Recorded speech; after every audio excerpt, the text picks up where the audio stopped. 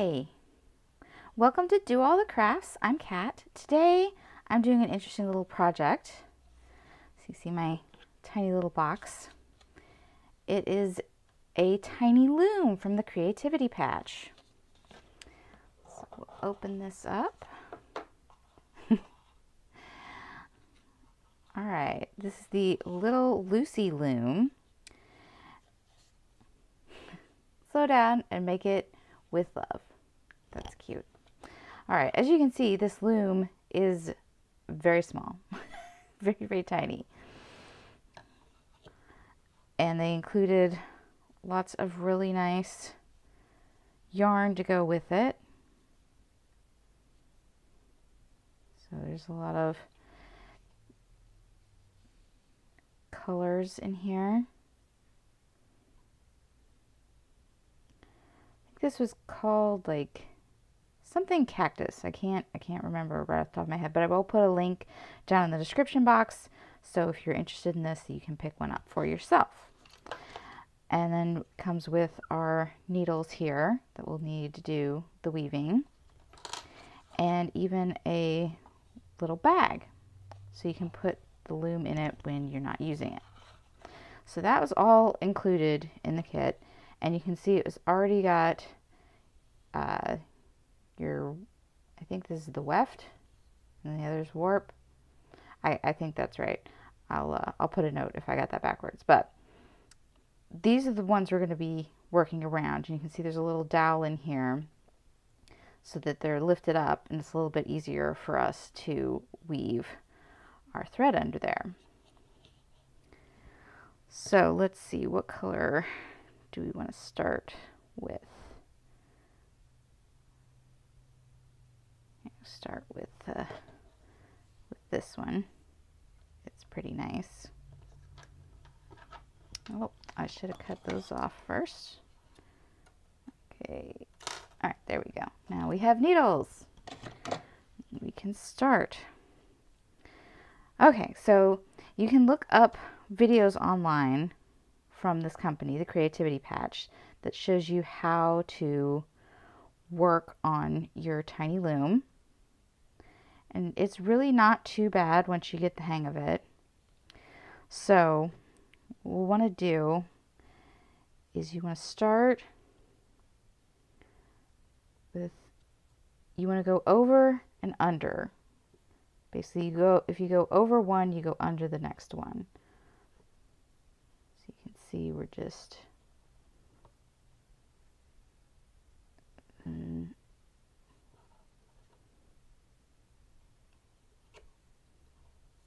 we go. And then you pull it through. You can see over, under, over, under. So you want to pull that through until you've got just enough of a tail on the end, because we'll be weaving that in later. So you want to leave a little. So the important thing is to pull the yarn down.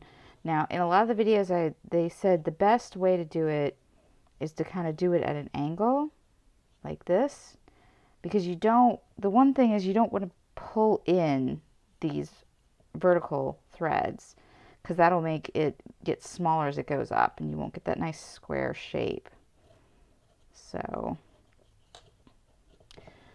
you want to make sure you might have to pull it a little bit. You're just trying to like shove it down there. Okay, I'll try to get it as even as I can. Okay, now, so going back, since we went over this one, we're going to come under it. And we're basically going to go the opposite that we did on the first row. And this is what will give you your woven look. So that's really important that you're alternating. Plus, it's got to loop around that final thread, or else it won't be included in there. Okay, so we've got our slant here. So you want to make sure that you're pulling it, or you can do a little mound like this. So just the main thing is you want to make sure that you don't have too much of, you want to have a little bit of a loop here, but you don't want to have a huge one. So, okay, get all of our, you want to make sure you pack them down. Now, I did see one video I watched where she took a little fork and used that as a tool. So that could be a really helpful, interesting thing if you wanted to try to make something like that. Okay, so you can see we're trying to get that packed in there really good. So you can see our little pattern starting to form. Okay, so under, and then we'll go back in the opposite direction of the previous row.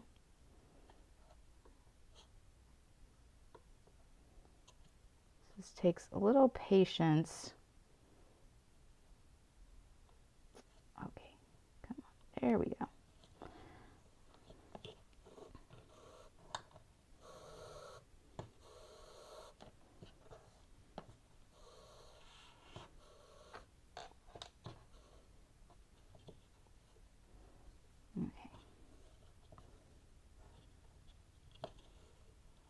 So we're gonna kind of get our little hill here and then start. They make it look so easy in their other videos. So it's mostly just a lot of fussing with it. The main thing is you want to make sure, like, you want to make sure you're not pulling these ones at the side in when you're looping your yarn. Okay, so you want to try to really pack them down so you can hide this thread, because you're mostly wanting to see the more colorful stuff. This is just for the structure, so it gives you something to build around. So you can see if you really pack it in there good, you can't really see these threads. And I'm pretty sure this is the weft and that's the warp, I think. I will put a note in the video because I forgot to look it up right before. But if I'm wrong, I will note that so that you will not feel silly saying the wrong thing.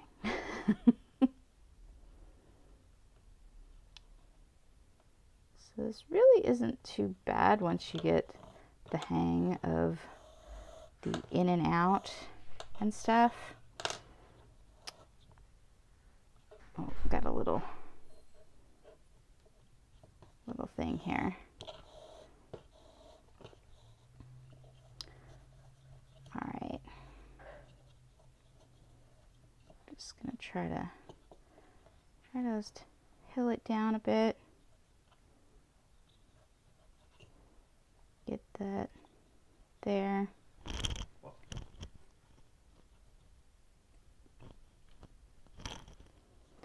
And yeah, just bring that down and get it nice and packed in there. So now you can see we're starting to form up the weaving here. I think that's starting to look pretty good. And I'm trying to be careful, make sure that I'm not. Okay, so we did over, so we'll do under.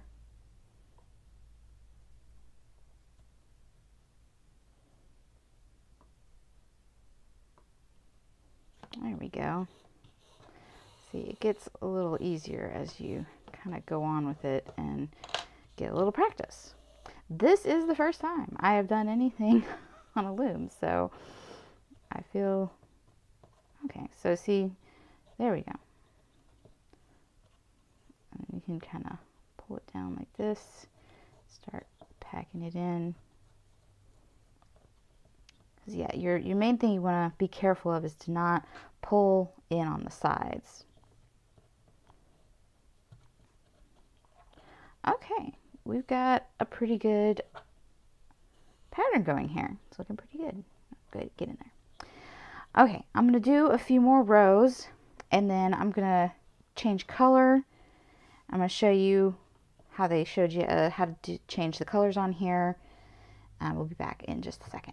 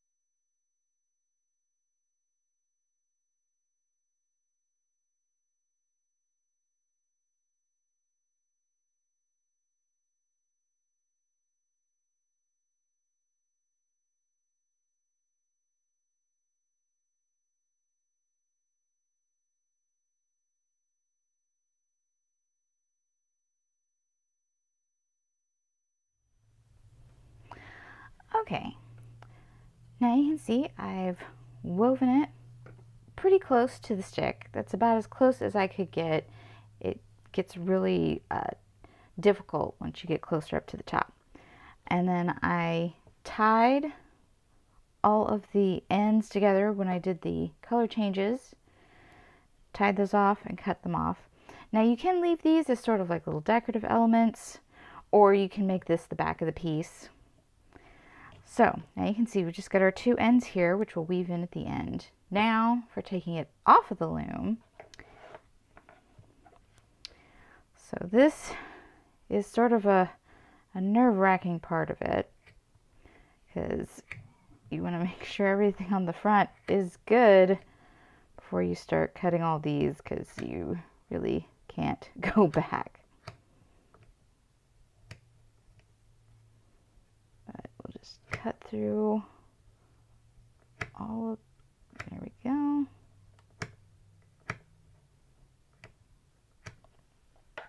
All right, so I'm going to pull these down,